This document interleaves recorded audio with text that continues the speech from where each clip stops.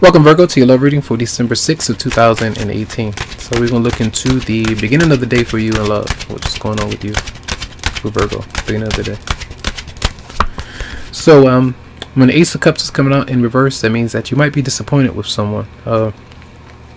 Just thinking about something that didn't work out, something that's not currently working out, being distracted, not being able to focus, not feeling all that playful. So there might be some regrets that you might have with you and someone else. So could be tears, or could be that you might be really intense with someone or something that you may have dealt with. Now, the middle of the day for Virgo, what might you be going through? And then you're in your head. So when you're stressing, when you're crying, when some of you might drink heavily. I'm not sure if you indulge in drugs heavily. It just depends. But the Nine of Swords is coming out in the middle of the day as you might be up. You might not be getting the sleep that you need and deserve right now. So try to keep your mind clear. We have the let's see, the Nine of Swords for Virgo in the middle of the day.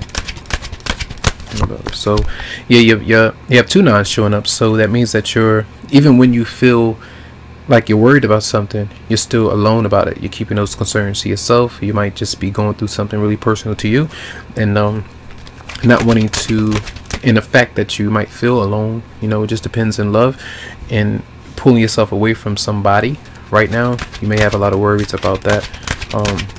And let's see the end of the day for Virgo in love.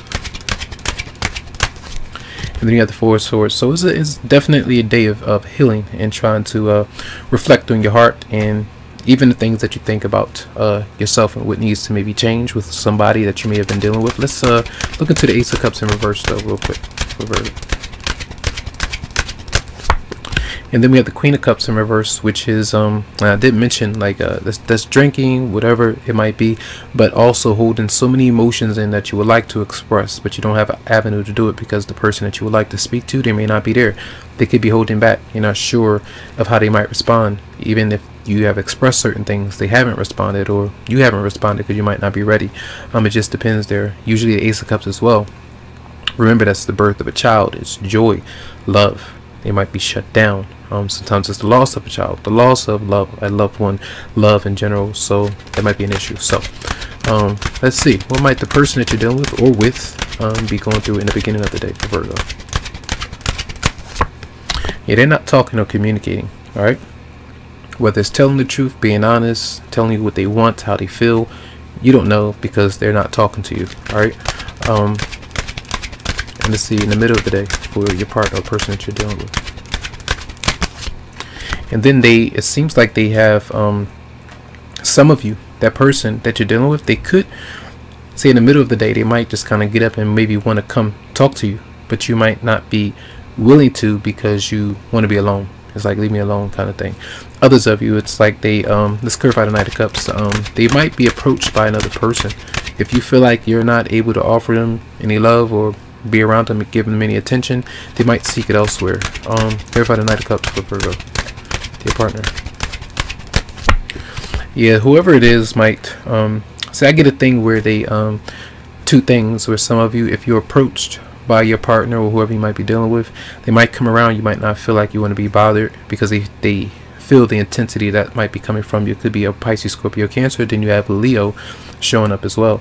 But I just feel that that's why that might be happening, either because they're being rejected and somebody else might approach.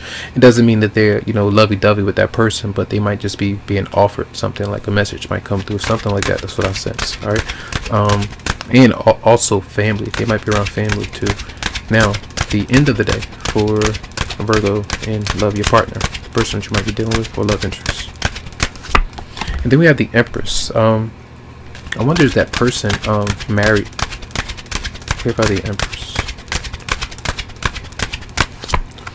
Yeah, they could be. Now the fact that they might be married or spoken to, they could be busy taking care of a parent, a parental figure. It just depends there. They might be working on their own self-esteem, self-love, these things, kind of nurturing themselves. But Aries came out as well. That's the Fool that might be there. But I feel when they're spoken for or when they're not ready, there's not enough space for you two to come together. They could be doing something else. All right, so I kind of see them kind of stepping away from the connection. Let's see messages for Virgo in love for December 6th, 2018. passion, allow your heart and soul to sing with joy. That's not what's coming through for the day. So it means that you have to try to find that, find that passion in yourself, what you're passionate about. Who might you be passionate about? If the person that you're passionate about, they're not really feeling the passion for you, take breaks, try to figure out why that might be. Focus on turning in your energy towards another direction, I feel, until that person is ready to open up or come towards you. Or maybe as you turn your direction towards someone else, that might be the area that you might be guided towards when you're feeling at your best. So that's your reading for the day. I hope the messages did help out. Tons of love, lots of light to you, tons of feeling vibes. Wish you the best, and you can always go to psychicloveheals.com to schedule something for you. So have a good one.